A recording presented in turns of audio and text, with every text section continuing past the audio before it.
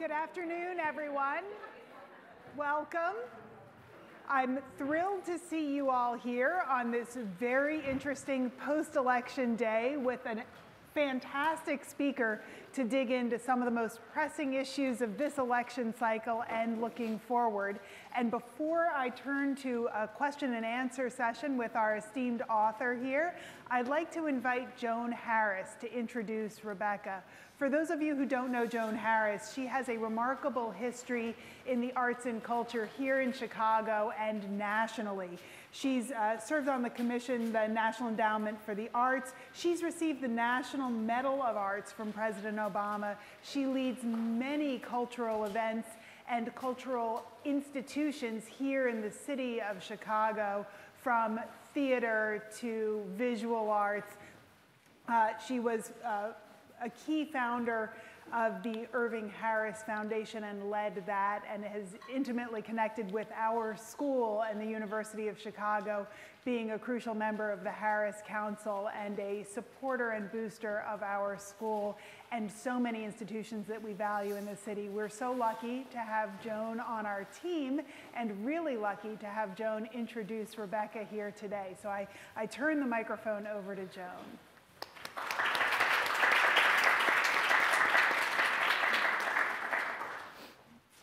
I'm so glad to see such a nice turnout. Most of you from the Harris School, I'm just curious to know whether you're university-wide. How many Harris students are here? Great. I'm so glad it's working, huh? You know, if we'd been here yesterday, I would have made a very different kind of introduction.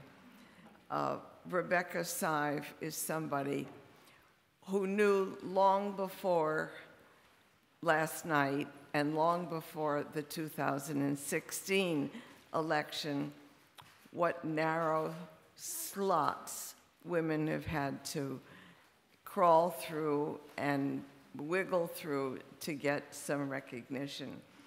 Last night's election was really quite interesting because a very large number of women were elected, and so I'm very pleased with that event. Today, we're here to celebrate the publication of Rebecca's book, Voter In, Your Guide to Electing Our First Woman President. And I don't know whether, Rebecca, I'm sure you did, but the rhythm resonated with me, and I thought, we've made a huge jump from lock her up to voter in. And you guessed it. It wasn't lost on me when I read that.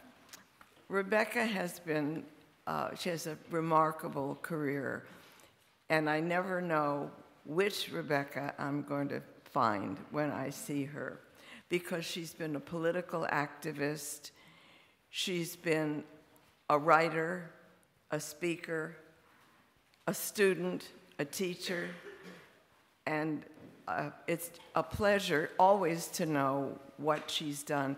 If I gave you all of the things that she's done, we'd be here to the next election. So I just want to say a few things about the things that Rebecca has done. At the Harris School of Public Policy, she was a founding program and academic director of its Women in Public Leadership.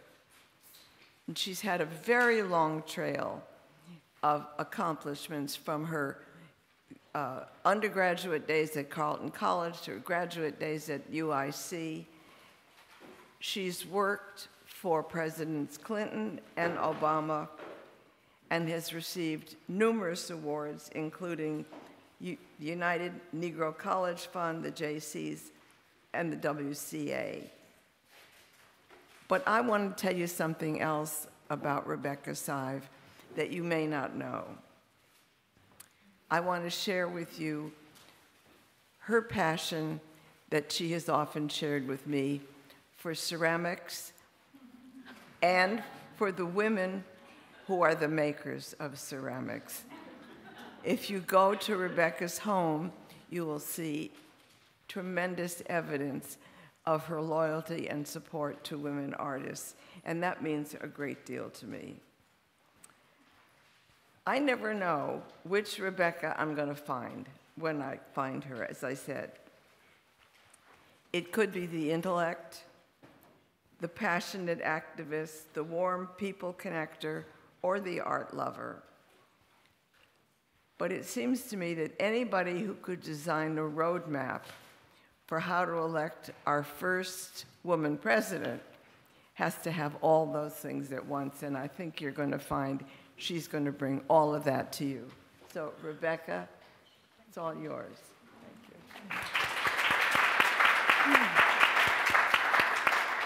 And we're going to have plenty of time for question and answer, some started by me, but then we'll turn the mic over to you all. So be thinking of your questions. But before we get started, Rebecca's going to give us an overview of this impressive work. Thank you. I guess I'm having this feeling I should quit while I'm ahead here. I'm sure you're sympathetic. Before I go into the book, after I graduated graduate school, I was fortunate to meet Irving and Joan when I had my first professional job at the American Jewish Committee, actually working on women's issues. And I have been so fortunate, as you have just heard, to have had Joan's support and friendship 40 plus years. So it's a pretty wonderful thing. And I say that to you also because I think that for those of us who are committed to public policy and social justice and public leadership, it's so important to surround ourselves with people of different generations and experiences. And I feel that in great part what I've been able to do is because I've sort of made it my business. Gee, can I meet this person, and can I get to know her, and can I learn from her? And that is also why I thought I wanted to try to write the book. I'll tell you quickly why, just to set the context. For those of us who've been involved in women's movement issues and rights, as Joan has also been for all these years, we've seen a gradual positive move of more women in public leadership. We can get into greater detail. And of course, in 2008, we hit a remarkable place that was the primary campaign of a black candidate and a woman candidate, the primary campaign for the presidency in a major American party. That had never happened before. That's only 10 years ago. And then, of course, we elected our first black president. We subsequently had a woman lead the national ticket as the presidential nominee. These are no small accomplishments, of course, and what I thought as I reflected on them all is that, you know, this shows the power of voices of change, of people who are committed to diversity in decision making and the sharing of public power. So after Clinton was defeated, not in the popular vote, I want to note we did elect our first woman president in 2016. I thought, well, there are lessons to be learned here. We've done this once, we can do it again. And I was mobilized to try to write an inspirational book, which I hope you will find this to be, by the women's marches, which were sort of proof that it wasn't only those of us who've been active for years and sort of fighting the fight and marching and petitioning and doing all that we do, but it was millions and millions of American men and women who were mobilized to act and work for change. And what I saw at the Chicago March in 2017 was the words and the wisdom on tens of thousands of posters written and designed and created by every woman, not only the famous, not only the fortunate, but everyone who expressed their view. I photographed it, I went home, I thought about what can I do with these photographs other than, you know, share them on my Facebook page and, or Instagram or something. And I thought they're not bad. And just the short version of the longer story is I sat down to see whether I could, and this is key to the book and key to, I think, what we're about today. I sat down to think about how can I, so to speak, use the words and the imagery of every woman and every man to, number one, make the case for why we should really elect our woman president, right away, or ASAP? And secondly, what is the roadmap for doing that? So Voter In is both a case statement and a how-to, and it is couched in the words and images of women and men who marched here and who shared their wisdom with us. And you'll see those graphic images as you look at the book. I think that's all I'll say at the moment, and I just want to say that as a former lecturer, I'm thrilled to see so many people interested in this topic and here today. It didn't seem like that was always the case at the Harris School, although when I first came along and had the good fortune to teach, I learned that the majority of alums are women. So I thought, well, now there's some untapped resource. I'm sure Kate's figuring that out. Thank you. Wonderful. So the book has all sorts of practical tips for what individuals can do to get involved, and I want to come back to those, but I want to start with the major premise of the book, which focuses on electing the first woman president. Right. And why did you feel it was really important to focus on that one office? What do you think that the spillover effects of having the first woman president would be throughout our system? The spillover, the reason to focus, and thank you for starting with this, Kate, is because women have not had executive political power in American government in any measurable degree. And that's, you know, as you look at the data on this, and I know you all are interested in the data, you will see that the incremental progress of women in public office has primarily been in legislative positions. There's been some movement of women into appointed executive positions, but the basic truth is that women mayors, women governors, women county board presidents, women AGs are very few and far between. One of the good things that happened last night is we elected some more women governors in some very unexpected places. So I thought that the focus on the presidency would be the way of capturing that idea and discussing it, and that if I were able to construct an argument about why it would be important to have a woman president, that would also suggest why it's important to have these women governors and mayors and so on. And I can tell you why I think that's important, but the focus on executive office I think is key. There's no reason why fairness doesn't dictate that women should hold those jobs as well as men. Not to mention that having women in those positions will diversify the decision-making in really important ways. And I guess lastly, I would say on the substantive importance of it, and you all probably know this, but it has only been as women have moved into government that there has been systematic focus on policies and legislative proposals. Women-headed households. What would happen if we looked at the policy solutions that we might figure out and implement if we were to focus on those women heads of households and what we might do to actually make sure they have safe schools and good schools and meaningful work near their homes and not working odd hours for low wages and continuing at 71 cents on the dollar.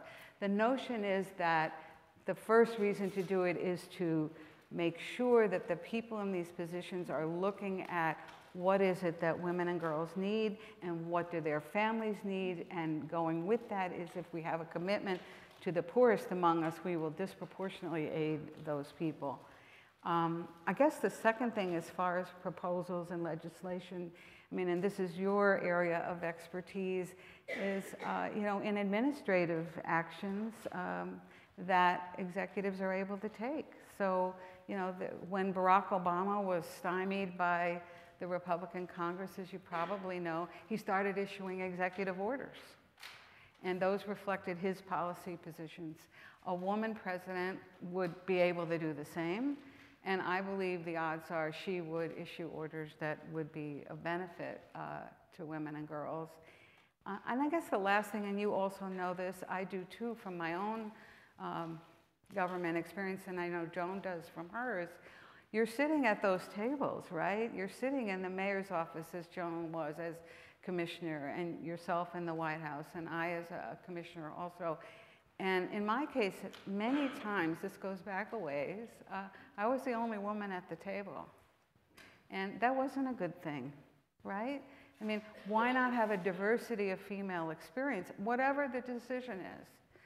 So whether it's, in my case, I was at the Park District, and so let's think about swimming pools, and let's think about access to playgrounds, and let's think about, you know, all of the things that the mothers who use these parks want.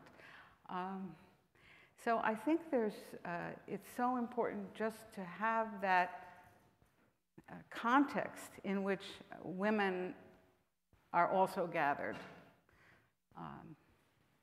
So I guess those would be the two big reasons that I think about. So you mentioned a diversity of experience, and you also mentioned some surprises from last night. We now have a record number of women serving in Congress, in the House and the Senate together, and there were some surprising victories, there were some expected victories, there were some surprising and expected losses. What did you think were the biggest surprises from last night's results? What things were you really excited about? What races were you disappointed about? How did it play out for you? So I want to say, I was thinking about this question because I had the good fortune to see these questions in advance. No. Thank you for that. That one is not written down. Thank you very much. But Joan and I had a chance to talk about this as well. I want to say two words: Stacey Abrams. Right? So if you think, there are many wonderful stories from last night. There is a gay male governor of Colorado, the state where the baker didn't want to bake a cake for gay people, right? There's a Democratic woman governor of Kansas. Think about that. There are 2 Muslim women going to the Congress from 2 different states. There are 2 Native American women going to the U.S. Congress. And I could go down. There is down the list. But to me, the Stacey Abrams race and her continuing fight today to have a runoff because she feels that not all the votes were counted, and given the evidence, I think she's probably right. To me, the Abrams experience, and she as a person, represents the victory. So I was old enough to sit at the family dinner table when the Civil Rights Act was passed. I was 14 years old. And we talked at our family dinner table about what that meant. 10 years later, my husband was working with musicians in Chicago, mostly who had grown up in Mississippi and had not had the chance to vote, go to school, get good jobs. And I saw firsthand as a very young woman what systemic racism and sexism had meant in our country. So I look now, and yes, it's 50 years later, but who would have dreamed that Stacey Abrams would even exist? And whether she wins or not, Andrew Gillum is a similar story. Mike Espy is in a runoff in Mississippi for the U.S. Senate. There's just a legion of examples. And what I would say, with one of my hats on, the political activist hat on, is most people don't win the first time out, right? Now, Abrams and Espy and Gillum are all very experienced politicians, and I don't know whether they won the first time out. But if we think any of them are going away, they're not. So I think that that's the other wonderful story about last night. In addition to the diversity of voices that are going to be in our governments, it is the idea that tens and tens of thousands of people stepped up, men and women, to run for office. They put their hearts into it, they put their brains into it, and they're not going away. And I think that it's sort of like as they stand there and as they try again, they will encourage others. And the last thing I would say about it is I think that one of the good things about the system is, you only have to win by 1 vote, right? You don't have to convince everybody. But once you're there, beginning as a candidate and then as an official, you have a platform. And all of those tens of thousands of people now have a platform. There are, I think, something close to a third of the women who were nominated for the House were women of color, which was a remarkable fact. What do you see as some of the barriers that are still faced by women, people of color, underrepresented groups in achieving these offices? Right. Well, so I guess the way I think about it is that there is, tragically, systemic sexism in our institutions at the same time as there is systemic racism and discrimination against people who may be disabled or in some other way unable to fully engage, not fully engage because they don't want to, but just because of the nature of their particular circumstance. I mean, if you want to go to the school board meeting and there's not a ramp up to the room, how are you going to participate in that meeting and say what you have to say? So I guess what I think is that I am always, I'll give you one personal example, one example from friends. I'm always in awe of my friends who fight those, who try to overcome those barriers every day, as well as the sort of more normative ones like sex discrimination. And I give you one example because she's such a role model, I think, for all of us. Her name is Marka Bristow. She founded Access Living, a friend of Joan's and mine. And she hurt herself as a young woman and is in a wheelchair and has become a worldwide voice, and has been for years, on issues of disability rights. And I will tell you that whenever I think about this, I think, well, and I'm feeling, oh, sorry for myself, you know, like, get over it, right, you know? And at the same time, recognizing, for instance, as a Jewish person, that we now are experiencing a level of discrimination in this country that Jewish people didn't think they would, if you were to ask. So I think that there are these overt forms of discrimination. Some of them are systemic, some of them you experience one-on-one.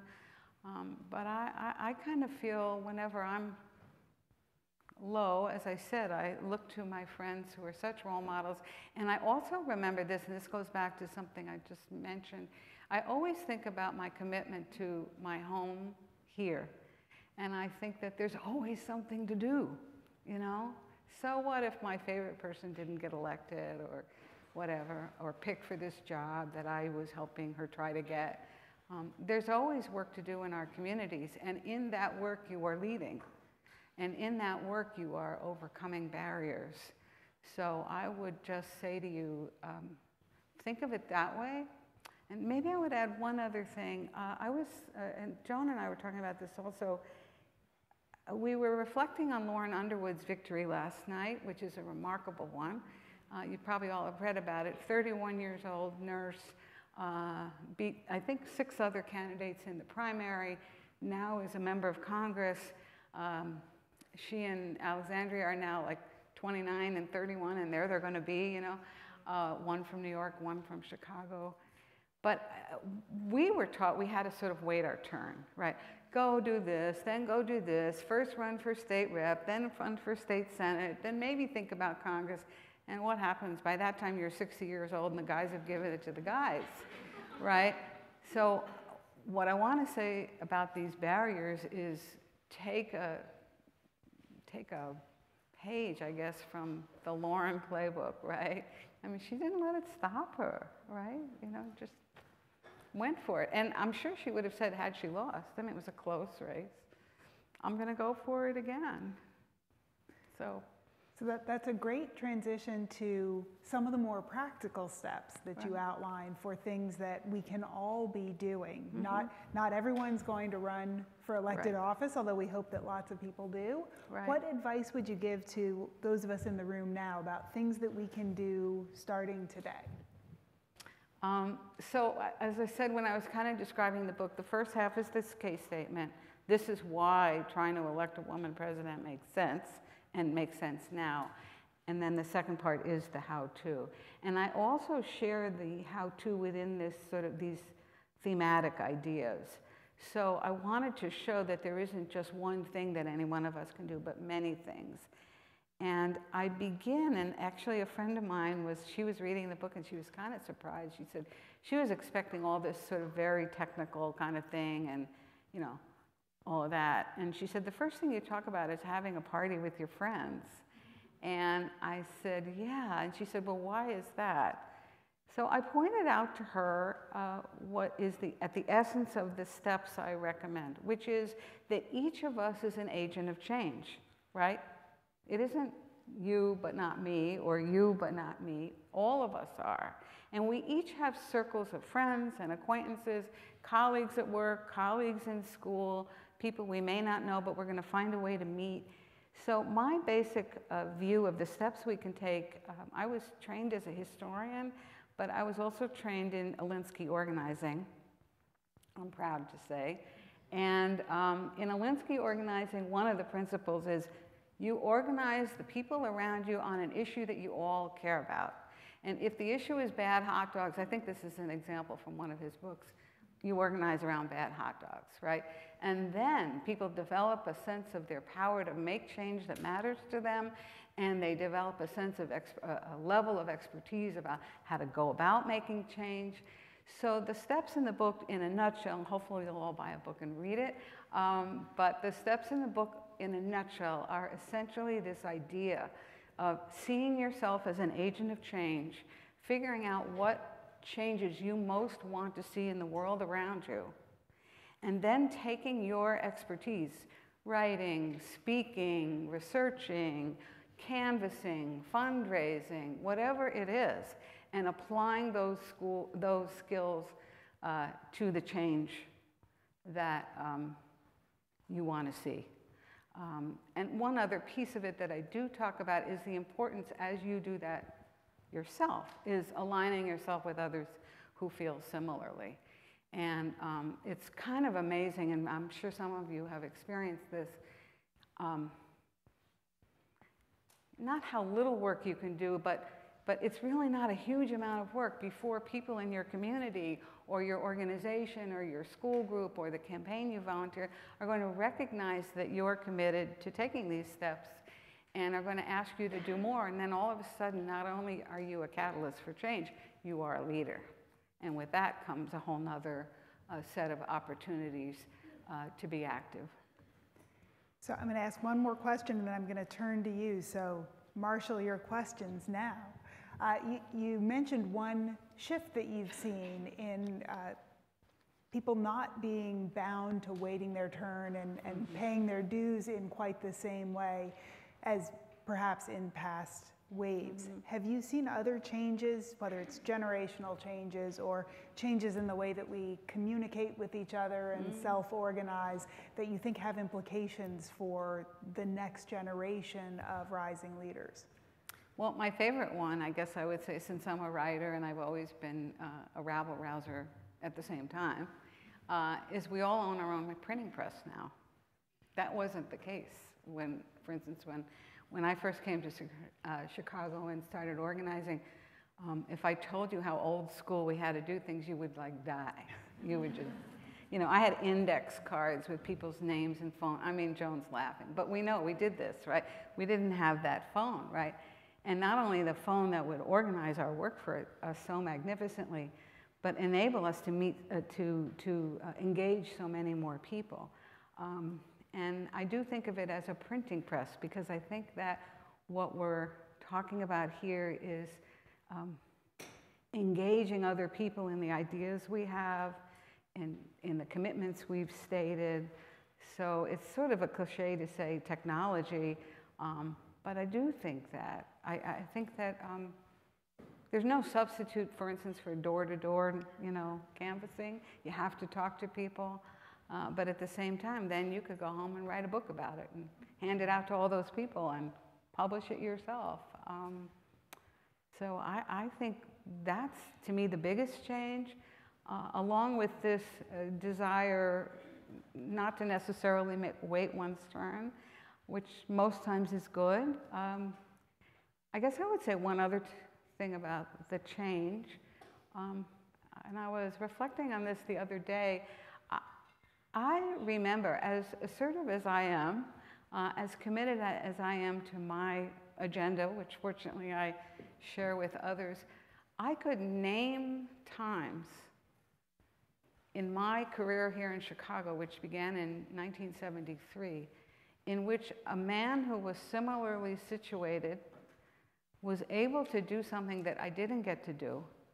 I was at least as well qualified, and I attribute that primarily to discrimination, but I also attribute it to my own sense of, oh, I always have to be polite and nice, and some of you who know me may find nice hard to believe, but I really am. And stepping back and not, you know, just, oh, this is the right role. And in the back of my mind was something my father, who was a great public official and leader, had said to me when I was 16. And he and my mother gave me a set of pearls, kind of wonderful. But they also said to me, or my father also said to me, now men will stand up when you walk in the room. And so that was fine. But what's that about, right? And I'm not saying that shouldn't happen. That's up to each of us to decide. But it did have to do with the respective roles of men and women, right? Women didn't stand up when men walked in the room to take charge, right? So there is, even among those of us who have tried very hard to be independent actors, and been relatively successful at it. I think there's always been this sense. And your generation, I think that's changed. And I'm very grateful for that. Well, that's a great note to turn to you for your questions. Hi, Pearl. I'm from Botswana, so I've seen the change in the shift of leadership, especially women in politics, because we've seen Ethiopia actually appointing our first woman president. We've seen Rwanda achieving over 50% of women leadership in the political cabinet. And actually in my country, we have the youngest woman as a minister. The problem now is I sit in a board which actually advises the government on food policies, which is agriculture related. So this is a male-dominated industry. So I find myself socially discriminated in such ways that I'm a victim whereby if I try and raise my points or my views or opinions, I'm looked at as, okay, this young person. Mm-hmm. So it's no longer about being a woman. It's now being looked at as a young person who's trying to elevate herself in trying to make a change, which actually affects a lot of people in the community or in society or a country as a whole. Looking at the developments that America has made in terms of empowering and cheering on women in politics, how would you say we can now actually involve men to try and understand that it's not just being about a woman, but it's about women taking leadership to provide for social equality, and actually it's not about us trying to prove a point that we women can do it, but it's about us proving that we are also worthy of being a part of development in our nations. So I guess what I would say is, this is an important issue about how we can reach a common level of understanding among men and women. I would say from the perspective here, I wouldn't presume to speak about things globally. Millions of American men of all kinds voted for Hillary Clinton. Millions and millions of American men voted for women candidates last night. So I think there's powerful evidence that a lot of men do understand that women have something to contribute that's important to public policy making. At the same time, and this is something I talk a lot about in my first book, which is essentially a guide for women running for office, at the same time, you have to call it when you call it out if you have to, right? So it's not,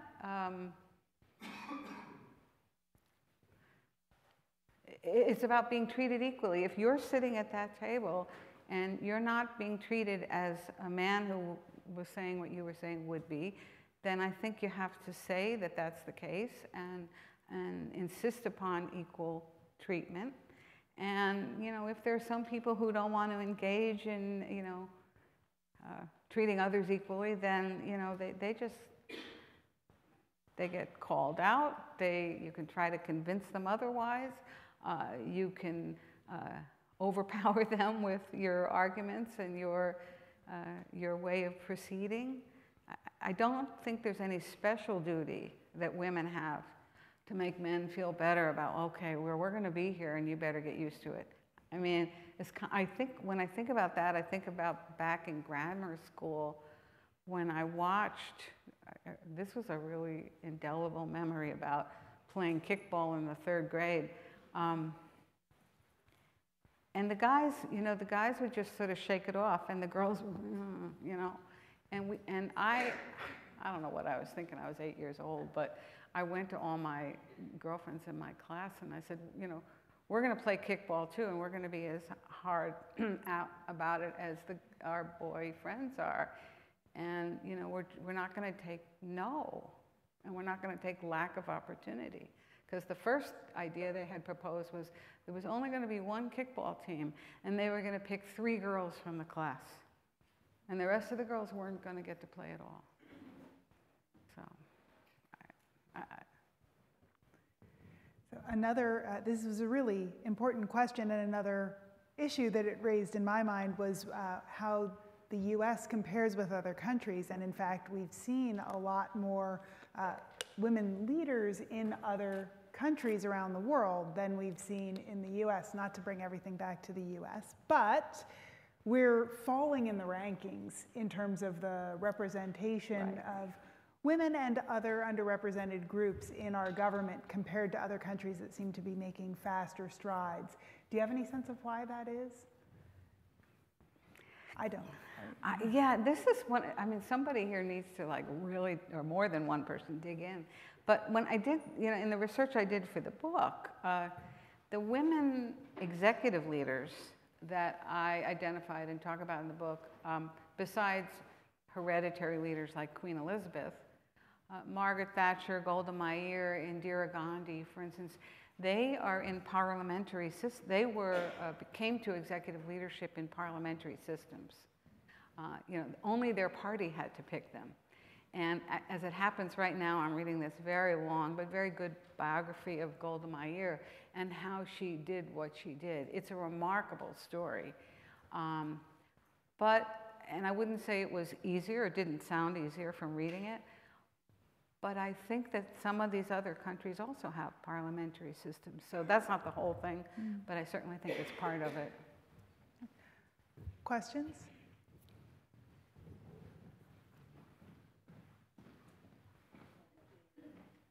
Hello. Hi. My name is Leah Castleberry. I'm a first-year MPP at Harris.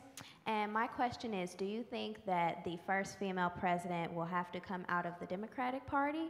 And if so, why or why not? And what that may look like in our very politically divisive time in our country right now? Oh, that's a great question. Thank you. So there are, so to speak, viable women candidates for the presidency on both sides of the aisle. So I don't have much question in my mind that women on both sides will take a serious look at this and probably engage. The data from last night supported the data we've seen previously, which is that people who vote Democratic are more sympathetic to women office holders than people who vote Republican by many degrees. So the odds favor, I think, our first woman president being a Democratic woman. On the other hand, and it's hard to say because the 13 or so states that are decisive in the electoral college context, you know, think about the big states, Ohio, Pennsylvania, Wisconsin, Michigan, all went for Trump in 2016, right, by, you know, tiny voter margins. And so it's conceivable that, you know, if a Republican woman were nominated, particularly a woman who is pro-choice and speaks to white college-educated women who are now a real force to be reckoned with, as well as some college-educated white men, not a lot according to yesterday's data, could win. So it's Wisconsin elected a Democratic governor last night. All right. Michigan, yay, elected a Democratic woman governor last night. Pennsylvania elected 4 women to its congressional, Democratic women to its congressional delegation when it had none before. Ohio, a wonderful man, graduate of University of Chicago Law School, Richard Cordray, happened to be a classmate of my husband's, did well but lost, so in the race for governor. So it's hard to say right now, and I think the other important variable that we can't know about today is if you look at the trajectory of President Trump's candidacy and campaign, he didn't run on issues, you know, he didn't run on policy positions. I mean, he picked a couple sort of alarming issues and said, I'm going to take care of you. I'm oversimplifying a very complicated topic. And people responded to that. And he's not the only one who could do that, left or right. So if you look back in political history, for instance, look at Huey Long. Do people know who Huey Long was? Raise your hand. Yeah. Probably, in my mind, the best guidance for how you can, from here, get to here. But he did the same. But he talked about issues like having roads into the Cajun country where there had never been roads, and books in every elementary school, no matter how poor the school system was. So there are ways to simplify the issues and run it in a very compelling campaign, which are open to either Democrats or Republicans. Great. I saw another question there. Hi, my name is Sarah Claudia. I'm a second-year MPP at Harris. My question is actually pretty similar or builds upon this. I was wondering how you personally weigh the costs and benefits of voting for a woman who might support policies you disagree with, so probably namely a Republican woman. And furthermore, if we expect women politicians to disproportionately support a set of progressive policies, do we perhaps run the risk of collapsing women into one-dimensional political actors?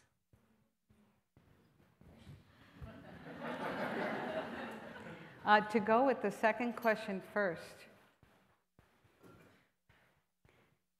people who believe in progressive policies, this is my view and you've asked for my view, believe in social justice for everybody, not just the fortunate few. I don't see how anyone who is that kind of a person can be collapsed into a one-dimensional person, male or female. On your first question, my view of how to, as a voter and as an activist, of how to think about who I want to support, male or female, black, white, whatever, is a person who cares about the well-being of other people and acts on it. If they don't do that, it doesn't matter. Who cares if they win or they don't? That's my view. So when I look at women candidates and men candidates, that's what I look at in the first instance. In the second instance, I am a single-issue voter, proud to be one, and that is, if you're not pro-choice, I don't vote for you. And the reason for that, in my mind, is very clear. Unless women are able to control their reproductive destiny, they can't participate in public life. They can't participate in the workplace in the way they may want to. Now, I know there are people who don't share my view. They think being a single-issue voter is wrong. But that's how I see it. I'll just tell you one story on this, along these lines, since you all have figured out how old I am already. I was married before Roe v. Wade was the law of the land. I went to college before Roe, and in my fall freshman year of college, In Northfield, Minnesota, one of my classmates got pregnant. Her father was a junk man. They had no money. She was there on a full scholarship. So the rest of us put our money together and put her on a bus from Northfield, Minnesota to Rapid City, South Dakota, so she could get an illegal abortion. That was the only option she had. We didn't have the money to send her to New York, for instance, where abortion was legal. Her life was forever changed by her ability to make that decision, to act on it, to have the support of her friends. So I think that there are other experiences I could share with you, but to answer your question, I think that it's the duty of every voter to think about, how can I, in my little way, with my vote, which is a big way, help other people? So that's how I look at that. Thank you. I saw a question here. Yes? It was initially my question. I got intimidated after her question. It's a little similar in kind of thinking about potential, like a female president as a one-dimensional actor, but specifically after they're voted in. I think after President Obama was elected, and I think there's a lot of pressure in being the first anything, right? And being the first Black president, I think he had expectations on both sides. Many people thought he didn't do enough for his Black constituents, and you had on the other side who thought that was the only thing he was focused on. To what extent do you feel that the first female president is going to have to face that, and how is she not going to reduce down to just that singular identity of her being a woman? Thank you so much. I mean, all the questions are great. Actually, one of my girlfriends, when we were watching the returns last night, one of my girlfriends is an African-American woman. We've been friends for over half our lives. And we were discussing exactly this point last night as we were watching and thinking about all these women and where they might go, including running for president. And actually, she and I didn't entirely agree. As an African-American person, she was saying, I understood why President Obama didn't want to be the, quote, Black president. And I understand why a woman who might become president might not want to be the woman president. But I think those are sort of, ideas that take us down a dead-end street. The street that isn't a dead end is, what kinds of public policies do these people develop and make into law, right? So if you were to look at President Obama's record, you would see certain things, starting with the Affordable Care Act. How can anyone say that in thinking through that policy, in getting it passed, in developing all the regs, imperfect as it may be, and obviously your dean can speak to this, how could anyone say he wasn't acting in developing that legislation on behalf of his own people? And so I think that that's the same duty that a woman would have. You know, maybe the first woman president would have come up with the Affordable Care Act because she knew how women experience the health system, which is sometimes not in an equal fashion. So there's the policy, looking at the policies. And then I think secondly is looking at the rhetoric of those people and just sort of seeing whether in their rhetoric they take it upon themselves to find ways to talk about the universe of people. And the way that President Obama did that was talking about we have more in common than not. Some people may disagree with that. We can share our hope in a better nation. People could identify with that. My guess is that the first woman president would do something similar, that she would, you know, find those policies and find those messages that speak to all kinds of people, and in particular, of course, to the women like her whose problems she wants to help solve. And there could never be anything the matter with that, as far as I'm concerned. So, and this excellent cluster of questions really highlighted the entangled issues of access to positions of authority for people who are from traditionally underrepresented demographic groups versus the views that those people might have and policies that you want to support from a policy perspective. Those sometimes line up and they sometimes don't line up. And if there were, if everyone had equal opportunities to be represented and to be in positions of leadership, maybe we wouldn't have to talk about which dimension you care about more. Right. But in the current state of play, you may face trade-offs, we may face trade-offs between the attributes of a person that we want to see represented versus the views that we think are the right policies for the office. And it sounds like there's some, you're reconciling that for many issues, but do you feel that tension sometimes? I actually, in my experience in public office, I actually found some days to my chagrin that I had to sort of sit back and be somewhat more patient. I mean, that was one sort of relatively modest level of dealing with these tensions. It's like, everything can't happen at once, right? Both Joan and I served Mayor Washington, and he was, get up and go and make big changes kind of a guy. But it was also true that he was a masterful politician. And so I can admit to, like, more than once calling him up and just saying, this is wrong. Why can't we do something about this right now? And fortunately for me, I had a relationship with him where I could say that. But he said, well, we have to proceed this way. So I think when these tensions come into play with people who have these public leadership responsibilities, maybe the first thing is sort of to look at the issue or to look at the policy and the context and say, well, how can we just keep moving? On the other hand, I would say, for Every Day is Election Day, I interviewed Barbara Curry, who is the recently retired state rep from this community and only woman so far majority leader of the Illinois House. And Barbara was in the legislature from '79 until, what year is this?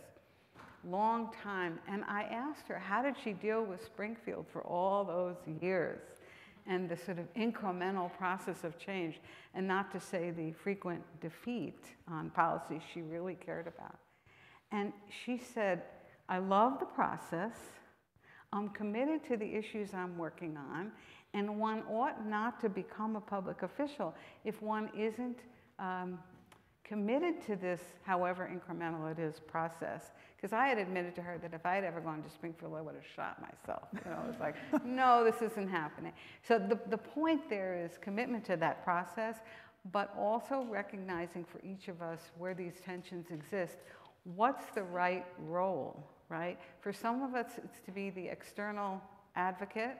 For others, it's to be right there in the middle of the institution. So you have a role and I have a different one. I probably can say things that you might think, but don't say, I'm speculating. But thinking about the role one can have as a public leader and the best way to manage the tensions that sometimes come up. Well, I think that's a great note for us to end on, and I hope that you'll join me in thanking Rebecca Sive for her remarks today.